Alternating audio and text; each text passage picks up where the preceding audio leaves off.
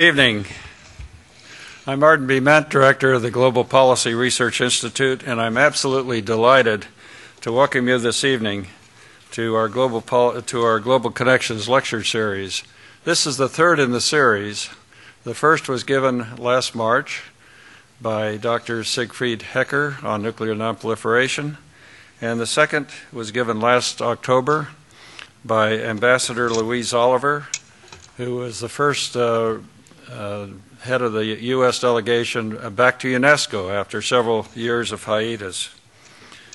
This lecture series provides faculty, staff, students, and local community members with the opportunity to meet and exchange ideas with world-renowned individuals who influence policymakers on a global level. Bringing these thought leaders to campus provides them with an opportunity to learn more about Purdue, its world-class researchers, its student leaders, its innovative projects, and initiatives in a variety of disciplines. Our speaker tonight needs no introduction to Purdue, as you can tell by all his friends in the audience. And his talk is going to be The Arab Awakening, 1 Year On. And there's no person that I can think of that is more qualified to speak on this subject from personal experience than Ambassador Muasher. Ambassador Marwan Muasher is Vice President for Studies at the Carnegie Endowment, where he oversees the endowment's research on the Middle East in its Washington, D.C. and Beirut offices. He served as Jordan's foreign minister from 2002 to 2004 and deputy prime minister from 2004 to 2005. His career has spanned the areas of diplomacy, development, civil society, and communications. In 1995, Marwan opened Jordan's first embassy in Israel, and in 1996 became Minister of Education and Jordan's global spokesman for the Jordan-Israeli Peace Accord. From 1997 to 2002, he served in Washington again as ambassador, negotiating the first free trade agreement between the United States and an Arab nations. Marwan is author of the book, The Arab Center, The Promise of Moderation, published by Yale University Press in 2008. He received his BS, MS, and PhD degrees from Purdue University in electrical engineering. Now that should be a lesson to all you engineers in the audience, that there are many new career opportunities open to you. He also received an honorary degree from Purdue in 1999. It's quite rare when a person who's received a PhD also receives an honorary PhD at a later time. Marwan serves as a member of the Global Policy Research Institute's External Advisory Council, so we have the benefit of his wisdom and advice. Ambassador Muasher is a global boilermaker. Please join me in welcoming Ambassador Marwan Muasher.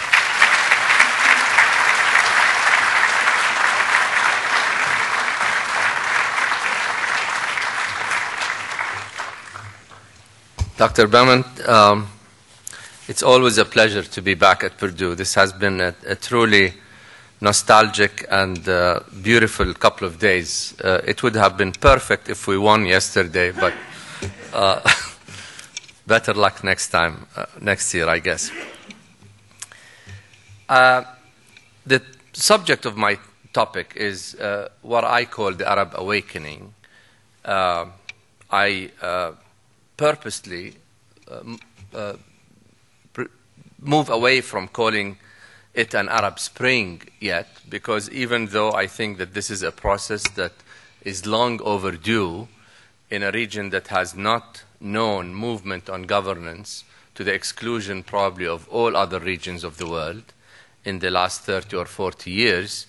So while the process had been bound to happen for a long time, I still think that we're going to go through many seasons multiple times over before we arrive at stable and hopefully pluralistic societies in the Middle East, in a region that has not known political party cultures or strong civil society organizations, the romantic notion that somehow the end of autocrats in the region will usher in automatically democratic and pluralistic systems of governance, I think has already been shattered.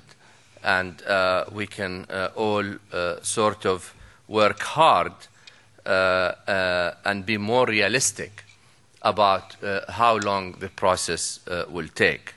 I firmly believe that this is a process that will take decades to unfold rather than months or years. And if one is to measure it by months or even years, all of us will get a lot of heartburns watching the news every morning. And so I caution, as stark some of the developments can be, I caution people not to draw the conclusion that this is somehow is a process that should not have happened. Nothing is further from the truth. I also want to say that after 1 year, we already have seen 3 leaders being toppled, a 4th on his way out in Yemen in a couple of days. Yemen will have presidential elections, and a 5th, which in all probability will be out this year in Syria. And so it is very difficult to look at this and talk about it as if it is a reversible process. It is certainly widespread in the Middle East, certainly, in my view, irreversible, but also a bumpy process that will not move linearly all the time and that will not move smoothly before we reach pluralistic societies. I divide the Arab world today into 2 categories, not only because I like things to be simple, but also to drive the point home. And these 2 categories are countries that have some time on their hand and countries whose time is up. I say this because for those countries who have still time on their hand, who don't have time on their hands, countries that have already undergone transitions, such as Egypt, Tunisia, Libya, Syria soon, I hope, these countries have basically given up the pace of reform to the street.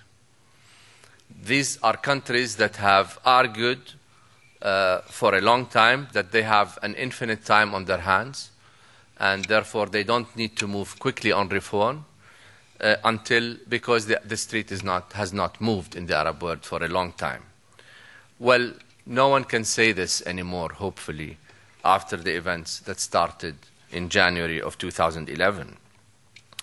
And as such, the street is great at starting change, but is never good at institutionalizing it.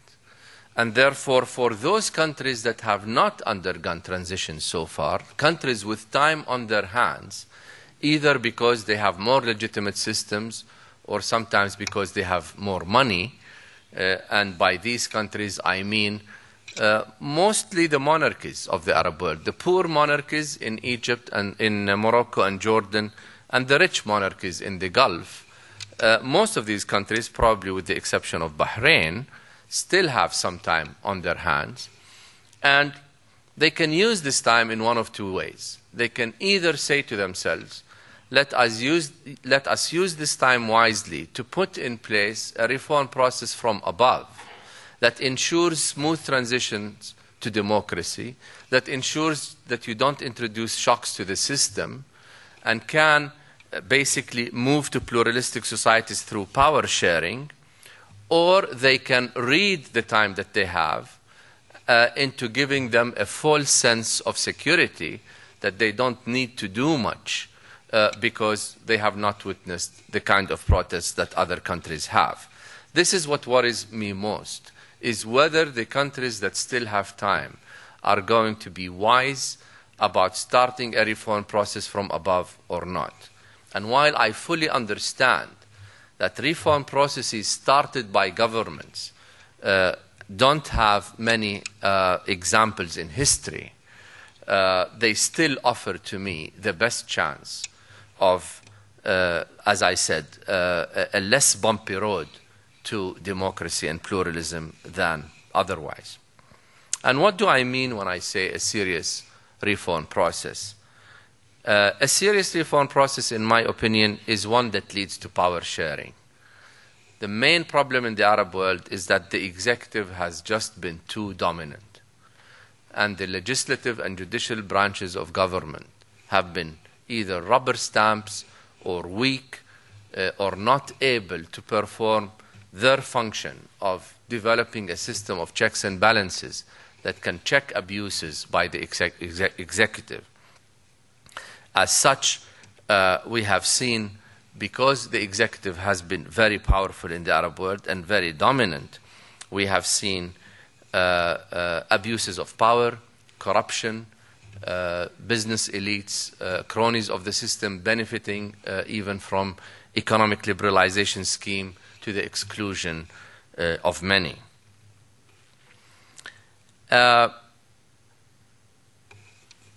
This leads me to talk about the issue that is on everybody's mind today, which is that of political Islam. There's a lot of concern, both in this country and in the region, about the sort of surge of political Islamist parties and what that might do to pluralism, to personal and minority rights, etc. in the region. And what I would like to say is that political Islam, in my view, is neither the despot or the democrat in the Arab world. It is time to demystify, in my view, political Islam. Why? Because of several reasons. One, political Islam is not monolithic, as many would think, especially in this country. Whereas when you talk about political Islam in this country, many people associate it with fringe groups such as Al-Qaeda, or with radical groups that use violence such as Hamas and Hezbollah. Most of the political Islamist forces, the overwhelming majority, which belongs either to the Muslim Brotherhood or its offshoots in different Arab countries, have been peaceful for the last 50 years. So in that sense, we're not dealing with a violent group. We might not be very comfortable with their political views, but the fact remains that those who are gaining, those who have won the elections, whether in Egypt, Tunisia, or Morocco, where recent elections have taken place, all of these parties have committed to pursuit of their objectives through peaceful means. That's the first distinction that I would like to make. The second one is that political Islam has been strengthened by Arab regimes themselves, because when they kept closed political systems for a long time, and when the only alternative to the political establishment were the religious opposition, because Arab regimes could not close down the mosques, all of the protest vote naturally went to the Islamists. If people were not satisfied with their system of governance, the only other alternative they could resort to were the Islamists. And therefore, in my view, in the last 40 or 50 years, the Islamists have been strengthened through their being kept artificially outside the system. They could use slogans that were merely slogans, that were not put to the test, and as such could pontificate to the electorate without really having to prove anything. Today, Islam is the solution is a great slogan, but it doesn't create jobs, which is what will really determine in the end whether any political party is going to be successful in the emerging Arab world or not. The problem with political Islam, as most secular forces would tell you, is that its commitment to pluralism is questionable. Whether political Islam is going to use democracy to come to power and then deny the right of organization to others is a question on everybody's mind. Whether political Islam is going to impose its religious or cultural views on the rest of society is another question that people pose. And I think these are totally justifiable questions, but I also maintain that the secular forces that have ruled the Arab world for the last 50 years were equally not committed to pluralism. There has been no secular force in the Arab world that has come to power, whether it was the Ba'athists in Syria and Iraq, whether it was the Nasrists in Egypt, whether it was the nationalists in North Africa, or whether it was the monarchies. Not a single Arab system truly was committed to pluralism at all times. And therefore, it is a question to be asked, not just of the Islamists from now on, in my view, but of everybody. And it should be a fight not of Islamists versus the secularists, but of everybody, Islamists and secularists alike, for pluralism instead of against each other. And whether the Arab world is going to be able to put in place a set of rules that would ensure a peaceful rotation of power, that would ensure the protection of personal and minority rights, and that would also ensure peaceful means, whether the Arab world is going to be able to do that successfully or not is still an open question mark. Some people are already doing better than others. I would say that the best chance for success so far rests with Tunisia, because Tunisia so far has had all the elements for success. It has a neutral army which did not interfere in the elections. It has a thriving middle class with rights that have been acquired that are revered by all. It has a moderate Islamist party that has committed itself to a coalition government and to the principle of pluralism at all times. And therefore, they're moving very well along the road to, I think, a pluralistic system. Others, like Egypt, are struggling and will continue to struggle for a while.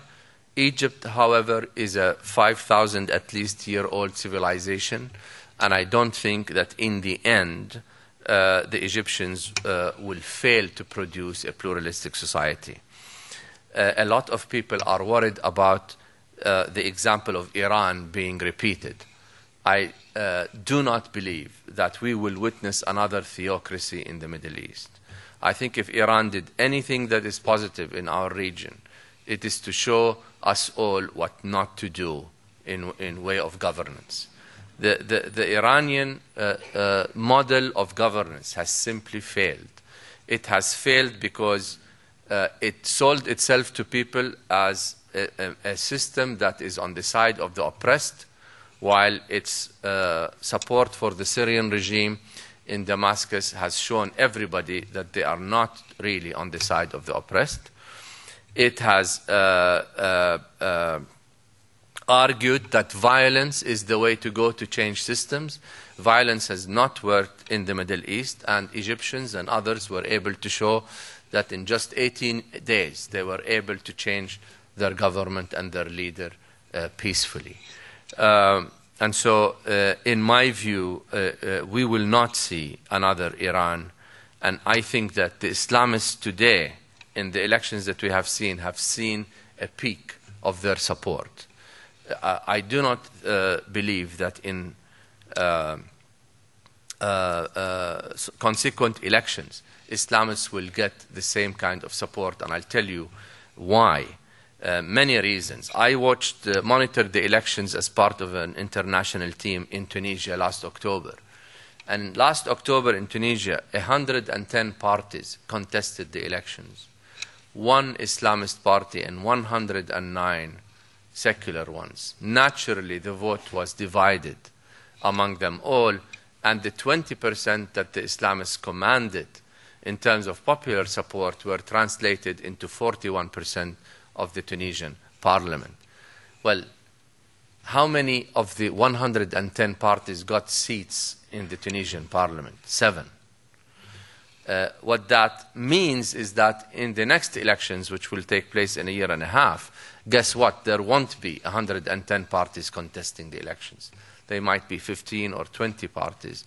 And we're already witnessing a consolidation of such parties. This is not unlike what took place, for example, in Spain and Portugal in the 70s, when also a large number of political parties were formed at the beginning, you know, as people were thirsty for democracy and freedom, but then become more realistic about how to go about organizing themselves and making their voices heard. The second reason, I believe, is that the success, as I said before, or failure of any force or combination of forces that will rule in the Arab world from now on is going to be their ability to create jobs and their ability to put together a successful economic model. You look at a place like Egypt today, Egypt is sinking economically. It's in very, very dire straits. The reserves in Egypt have gone down from $36 billion before the uprisings to $10 billion today. So they've lost already most of their reserves, and it's still going down.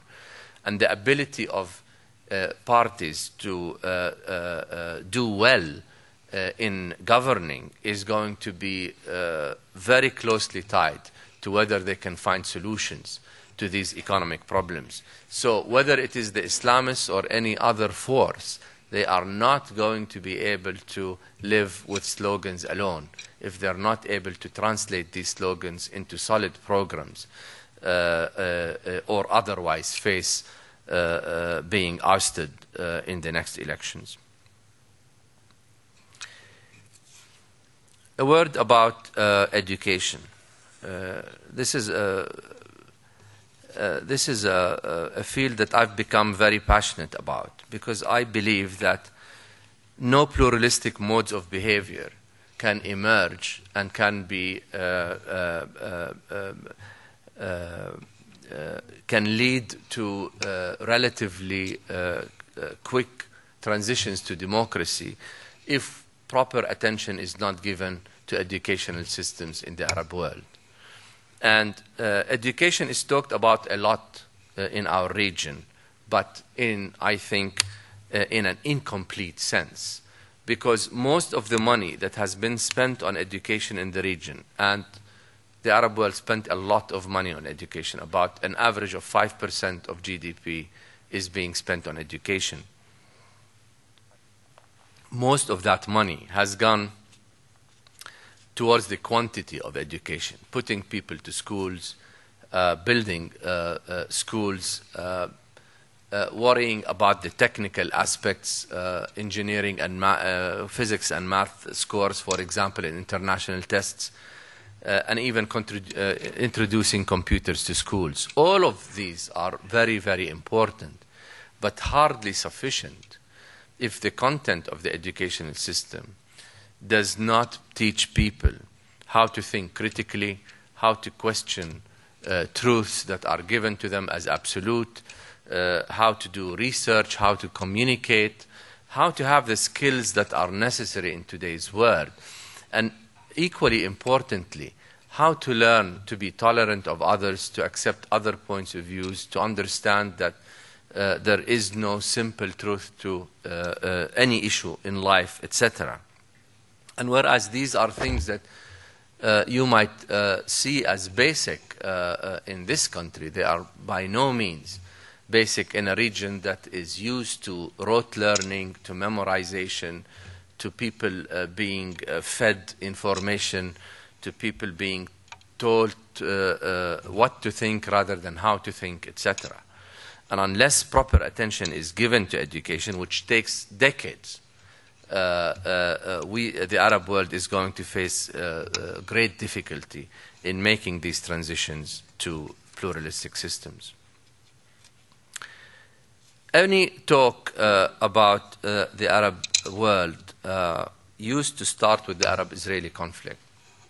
until now, when I will end with it, maybe, and say a word about it, because it is still a very important element in the region.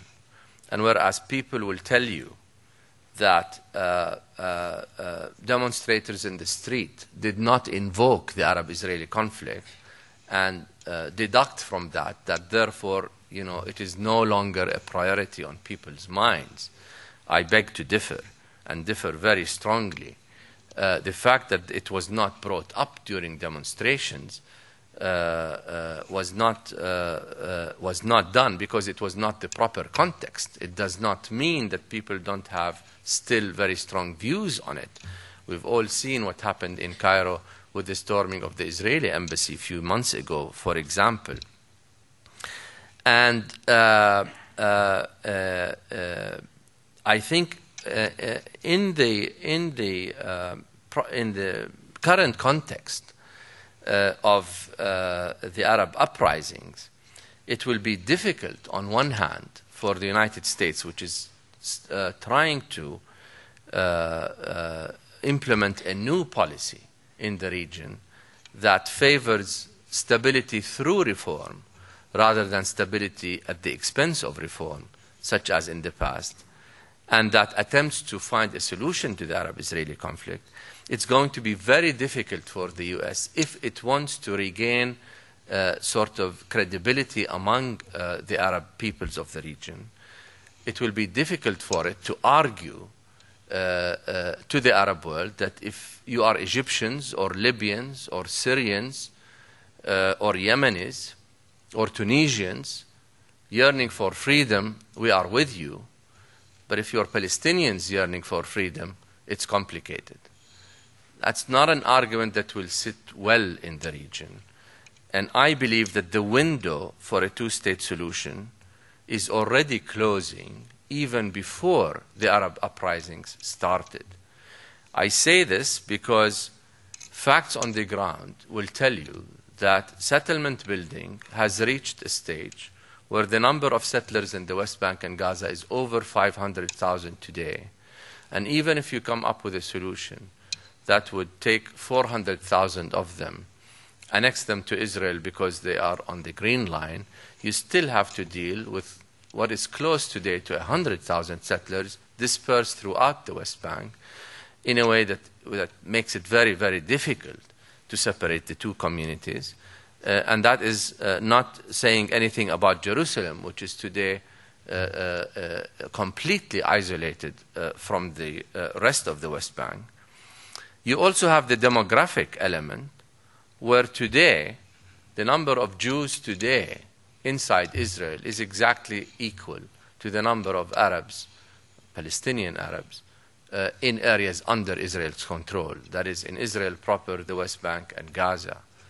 And I'm quoting official Israeli statistics, not Arab or Palestinian statistics, which means that if there is no two-state solution and soon, we are going to face a situation where we will have to admit that there is no solution in the short term, and in the medium to long term, if Palestinians will not be able to have their own state, they will argue for equal rights in the state within which they are living, which of course will mean the destruction of Israel as a Jewish state. And therefore, we're facing an ironic situation where basically a two-state solution is no longer just in the interests of Palestinians, but it's actually crucial to the survival of the state of Israel if it wants to be both Jewish and democratic.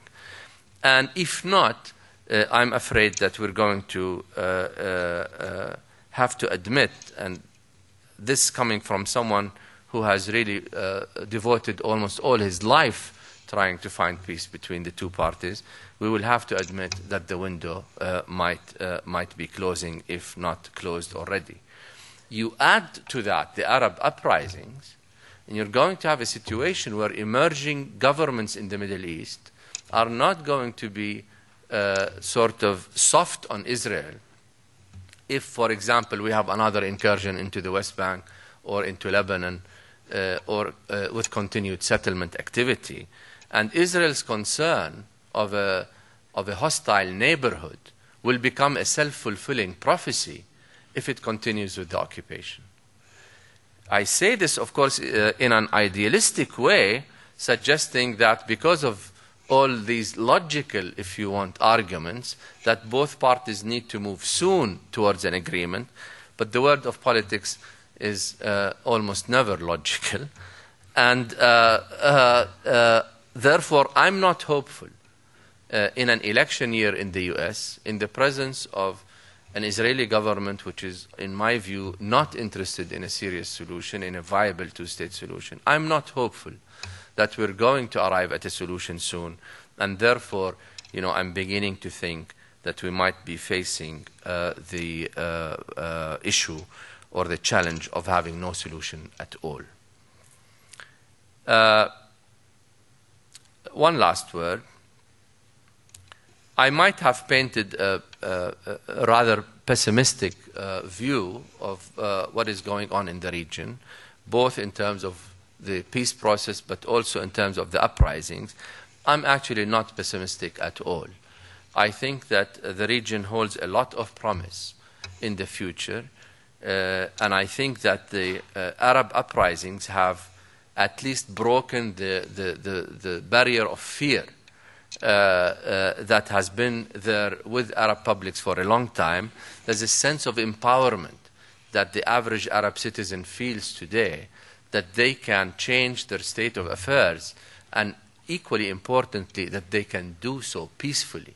This is a new sort of paradigm in the region, in a region where the youth is playing an increasingly important role.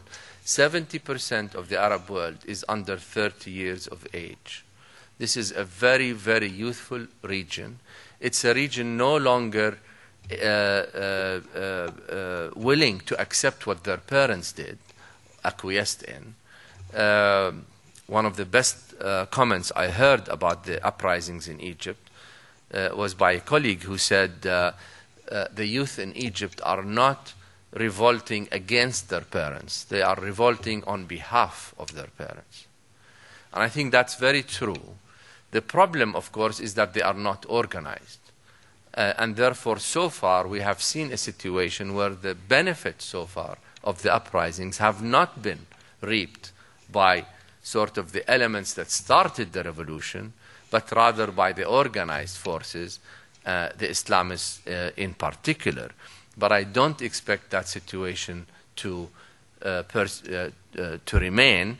And I think that the only way to level the playing field is by bringing everybody inside the process, Islamists included, and ask them to deliver on their promises for a better Arab world.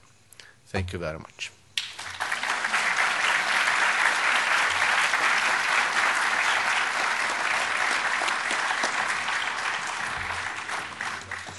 Sure.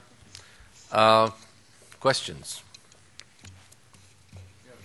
Would you comment on the role of Sunni versus Shia influences in the Middle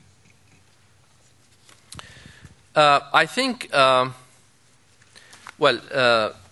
for those who don't know much about this, close to 80% of the Muslim Arab world is Sunni or Orthodox Islam, belongs to Sunni Islam, and about 20% belong to Shiite Islam, which has some theological differences I don't want to go into. Most of the Shiites in the Arab world are in places like Iraq, Lebanon.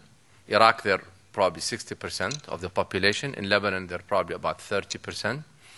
And then about 10% in Saudi Arabia, about 70% in Bahrain, and that's about it. The rest of the Arab world does not have many Shiite numbers to talk about.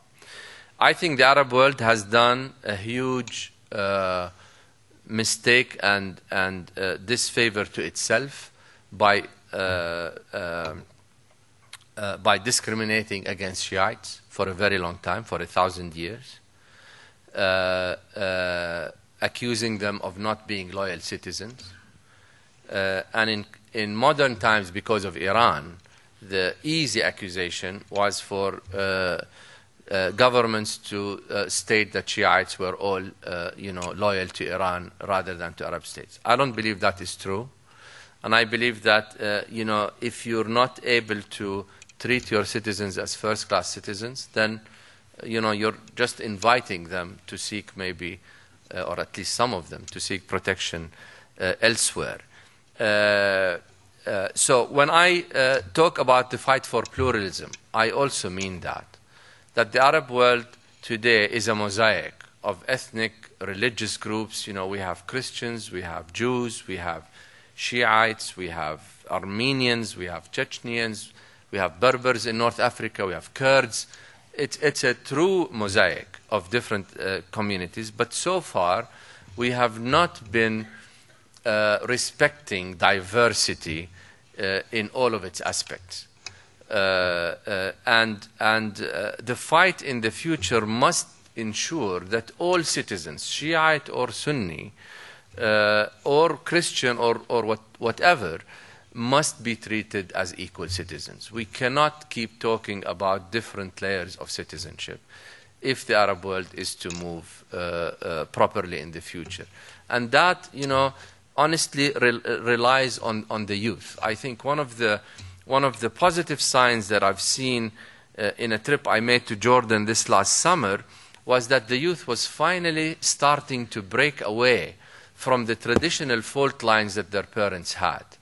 And I'm not saying all of them, but at least some of them were ready not to define themselves as, let's say, East Jordanian versus Palestinian, or Christians versus Muslims, or Northerners versus Southerners, but rather as Jordanians. And if this continues, and if the youth are able to organize themselves, I think that can only bode well for the future.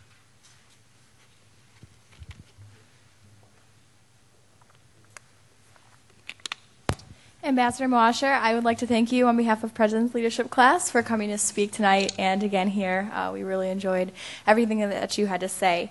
And I was wondering what we can do as current leaders here at Purdue and potential future diplomats and the global leaders, what we can do now to prepare ourselves to meet these global challenges in the future, but still work towards that right now.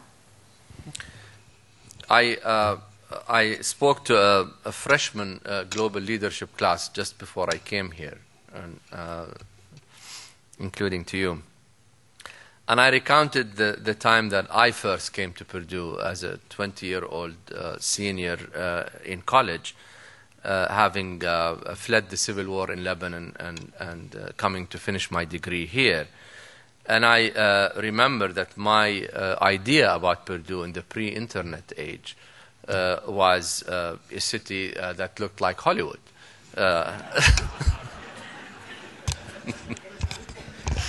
And you can imagine my shock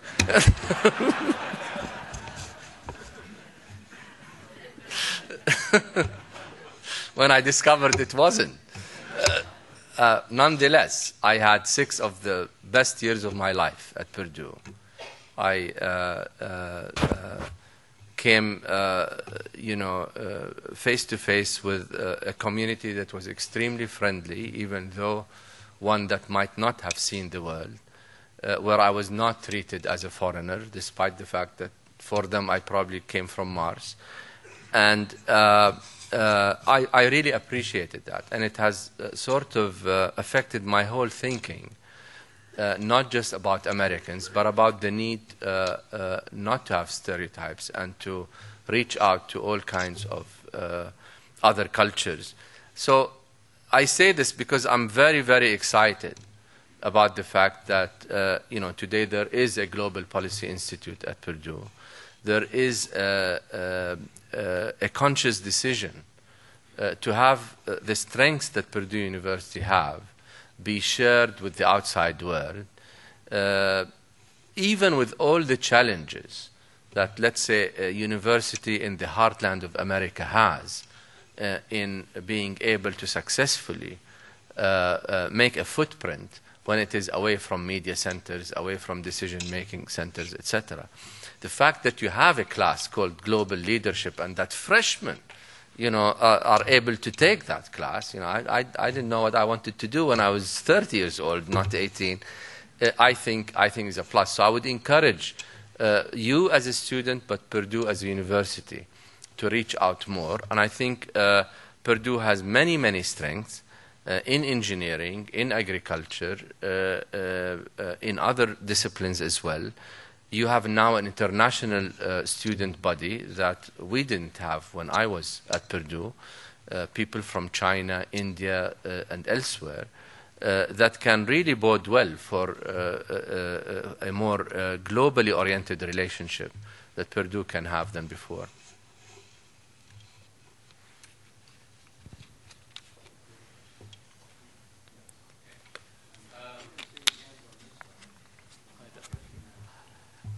You mentioned before the lack of organization of the protest movement.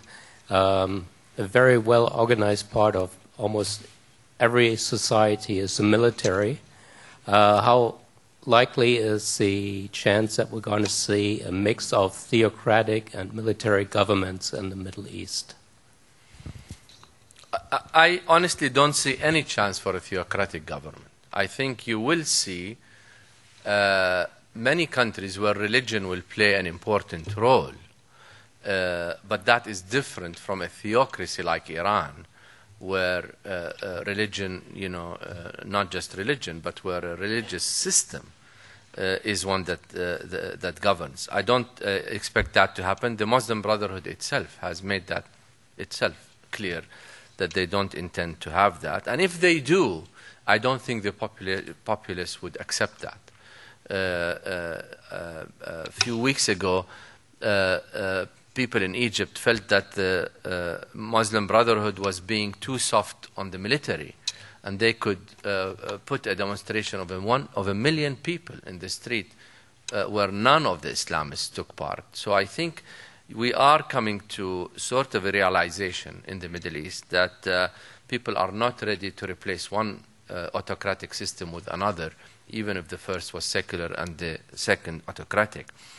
In terms of the role of the military, it also depends on the countries at hand. In Tunisia, for example, the military proved that it can be totally neutral, and that is the best way to happen. In Algeria, of course, the military was not neutral in the past and is still ruling the country with an iron hand. In Egypt, it's a mix. The military will probably try to negotiate a role for itself that would be less than totally democratic and accountable, but not also one where they will exercise full power as they used to before. It is still a system in flux, but I think that once you have a new government in Egypt and a new president, the ability of the military to maintain the same kind of power that they have today will not be the same. Remember, the military in Egypt was accepted at the start of the revolution as a security blanket, as the only guarantor for stability, and therefore people were willing to look the other way about the excesses of the military. No one believed the military in Egypt was democratic by any chance, but they were willing to look the other way so that the revolution can succeed. Today, the popularity of the military in Egypt has gone down, way down, because once elections took place and a system of governing is being put together, people will not accept the same role that they had. You have many models to look at. I don't think any model can be just transported as it is about the role of the military. You have a Turkish model where the role of the military evolved through decades and under totally different conditions. You have a model in Indonesia where also the military was able to relinquish power, but through an agreement with the civilian leadership there. I cannot tell what will happen. I am confident, as I said, that the military will not play the same role in Egypt. In other places in the Arab world, the military is very strong, but take a place like Syria, okay, where the military has ruled the country through an iron hand for the last 40 years. It's been 11 months of uprising in Syria. At least 6,000 people have died, and no one has any intention of going back home. So the military is not everything.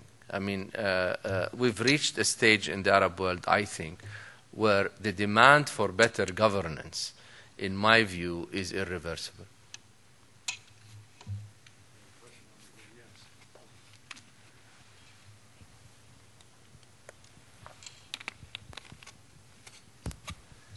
Yes, you mentioned that because the secular systems that were there before were not committed to democracy, maybe political Islam should have a chance to prove itself. Except if you look around the world, you know, every functioning democracy that lasted was built on fundamental secular principles. You take the United States, for example, you know, built on freedom of religion, you know, it guarantees due process rights, and it guarantees the separation of church and state. And if you look around the Middle East, perhaps one can argue that the only functioning democracy is Israel, where all these things are also enshrined in their constitution. So how can you reconcile that with political Islam and, you know, whether it can be fully committed to democracy and pluralism? On the first question, look, I'm a secular person. I'm also a Christian Arab. But to argue that the only system that will work is a totally secular system in the region, I think is to misread what the region is about. There is no way, in my view, that you can have a totally secular system where you have total separation of church and state, or mosque and state in this case, as exists in the West. There is an overwhelming majority of people that want religion to play a part. Not to play a part that is against democracy, because there is also an overwhelming majority of people, and I'm quoting polls, I'm not just giving you subjective arguments, an overwhelming majority of people, over 85%, that think democracy is the best system in the Arab world.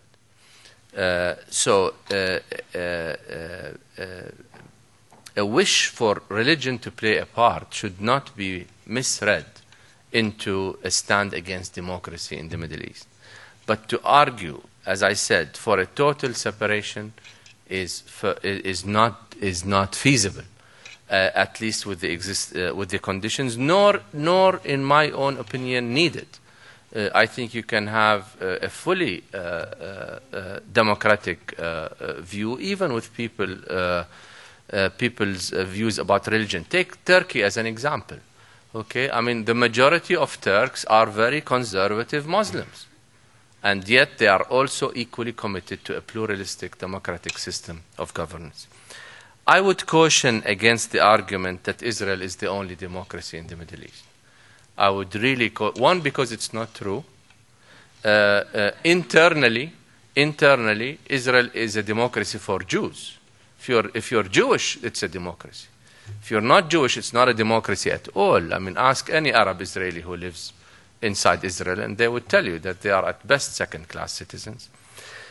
But I would caution against that, because you're facing a situation today where emerging democracies in the Middle East will reach a point where they will become democracies, and Israel will become the outlier as the only occupier of another people in the whole world.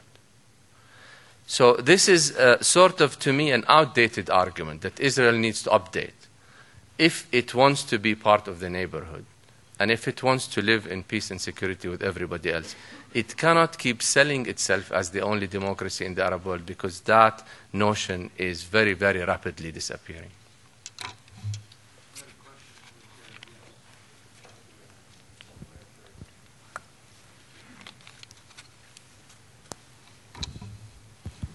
Hello, Ambassador. Sorry. You did a great job earlier of painting a picture of what a political system in one of these countries looks like. And I was wondering if we could do the same thing and kind of talk about what the economies look like. Specifically, I'm interested in what the banking sectors look like. And in what? The banking sectors in these kind of countries. And what investments, or if there's any concept of venture capital. The problem with economic reform as it was implemented in the Arab world in the last, let's say, 20 years, is that it developed a very bad name in the Arab world. And it developed a bad name because it was economic liberalization, that is privatization of state assets, opening up the trade system, joining the WTO, integrating with the global economy, which all were needed in the Arab world, but were still done in an environment with no political reform process. And so in the absence of a system of checks and balances, the benefits from this opening up process economically went basically to the cronies of the regime or regimes. And you've seen that in Egypt, you've seen that in Tunisia, you've seen that in many parts of the Arab world, where people started to say, well, look at this. Our lives have not got any better. Corruption has increased. And the cronies of the regime are the beneficiaries. We don't want economic reform. Don't talk to us about economic reform. We want the state to come back and guarantee jobs for us and give us decent salaries and have a more equitable distribution of resources, etc. So the challenge today is that a lot of people today are asking the state to do things it cannot sustain and will not lead, of course, to more productive economies. And yet the state, in its attempt to appease the street, because it's afraid that if it doesn't, it might be toppled, the state is finding itself, in the short term at least, succumbing, if you want, to populist demands rather than putting in place economic systems that make sense. Egypt today signed a loan agreement with the IMF for $3.2 billion that it rejected a year ago. So in the end, people will go back to responsible policies, if you want. But this time, governments will have to convince people that it is serious about the political reform process. That while it's doing economic reform, there is a light at the end of the tunnel, and it will lead to better levels of development and growth. It will have to convince people of that. And it's going to take an awful lot of convincing to do because of past experiences. I don't think we're going to go back in the Arab world to, let's say, socialist systems such as existed under the Nasserists or the Baathists, but we're also not going to have sort of totally market-driven economies. In fact, I would argue the whole world has, after the global financial crisis, is moving away anyway from totally market-driven economies and to a state where there is a role for the state as a regulator rather than as a participant in the economic activity of the country.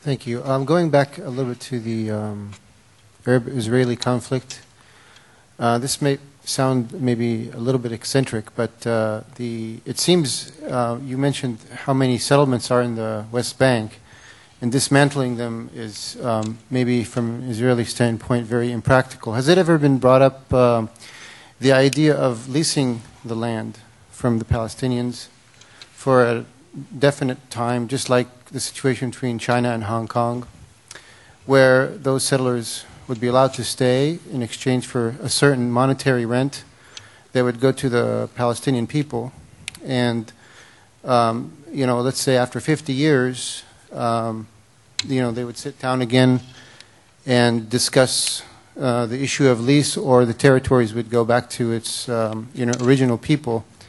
That might sound, in my opinion, maybe politically feasible for both parties, where the Palestinians can get to rule themselves, and also they have an expectation for the land to be returned in a certain period of time, but for an exchange, a monetary exchange, like a lease. Thank you.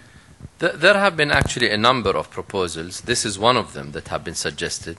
The other one was to talk about a binational state, a state, for example, in Palestine that has two nationalities, Israelis and Palestinians, where Israelis are residents of the state but not citizens. In the same way, you might have also a binational state in Israel, where Arabs will also be able to be there, Palestinians as residents but not citizens. Frankly, all these ideas suffer, I think, from one major element, which is how do you guarantee the security of people? I mean, to protect Israeli settlers in the West Bank who are there, frankly, illegally under international law, is going to be a monumental task. I don't think it's possible to be able to do that. And in 50 years, as you suggest, you'll be facing a situation where the population would have mushroomed to a point in a very, as you probably know, very small territory, would have mushroomed to the point where it becomes impossible.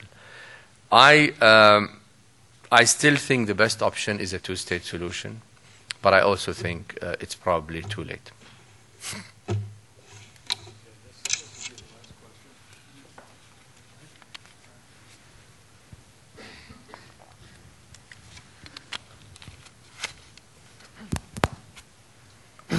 Mr. Ambassador, where do you think Syria is going? Do you think it's going to follow the same Iraqi model, civil war, separation of the country? What are your expectations? I think the Syrian regime is over. I mean, that's that view I share with most analysts. I don't think a regime that kills 6,000 people of its own can claim any legitimacy, and it doesn't. If you look at the polls in the region today, Bashar al-Assad went from being one of the most popular leaders in the Arab world 3 years ago to a leader that enjoys almost no popularity in the region. Certain parts of the Syrian community are still with him. The Christians, for example, are worried that they might face the same fate that the Christians in Iraq did. Elements from the merchant class are also worried, and therefore have not totally given up on him. But as I said, it's very, very difficult to go back to the status quo ante. The region has given up on Bashar al-Assad. Countries that have supported him for a very long time, like Saudi Arabia, like Qatar, are now one of the most vocal supported opponents of the regime. But having said that, this is a regime, a minority regime, that is not interested in any reform process, because any reform process, however mild, is going to mean the ouster of the regime itself. And as such, it looks at this as a zero-sum game. It is not interested, in my view, in a reform process, but unfortunately, it is willing to be as brutal as it takes to cling to power. And therefore, what we're seeing today in Syria is people being bombed by planes, by rockets, by tanks, in a very, very brutal manner. There is no magic wand, unfortunately, in Syria. The international community is not going, at least in the foreseeable, I think, future, is not going to intervene militarily. Large elements of the opposition, anyway, does not want the international community to intervene militarily. After what happened in Libya, I mean, even in this country, there is a lot of opposition to any new sort of military intervention in the region after Iraq, after Afghanistan, after Libya. Arab states are not willing to send any military troops because they don't want to be seen as killing fellow Arabs. The Turks have a limited sort of window of maneuver without the cover of Arab states. So I say all this to say that this is going to take some time. I still don't expect it to take more than a year, because I just don't think that with 70, 80 people a day now being killed, that things can go on like this without something giving, whether it is a general inside the army deciding enough is enough, whether it is the international community deciding on a different course of action. I don't know at this stage, but I simply cannot believe that we are going to look at this situation indefinitely.